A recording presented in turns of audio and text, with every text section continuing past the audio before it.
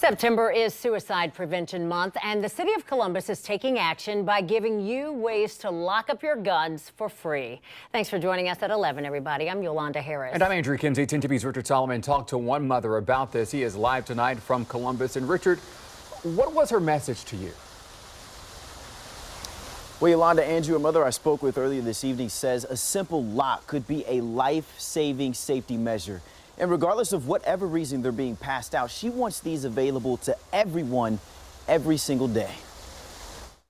Every single chance she gets, Chantel Dondesi can't help but talk about how proud she is of her son, Tykees. We're working with him every day, trying to get him back to, Tykees.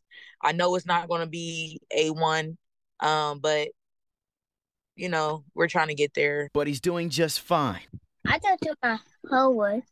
He said he just finished his homework. These moments right here are special because nearly a year ago, she almost lost her pride and joy. On October 2nd, Tykees accidentally shot himself in the head after he picked up a loaded gun off a bed. He was at a family member's house. Then 24-year-old Tiante Diggs was charged with endangering children. Dondesi says this could have been prevented if the gun was safely stored or put away.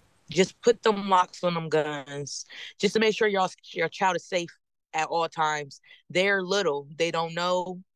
All they know is it looked like a play toy.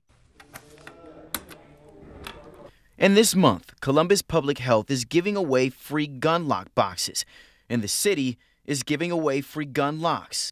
Dondesi is urging people to take advantage of these opportunities. This could be anybody's child. Anyone's child could go through this.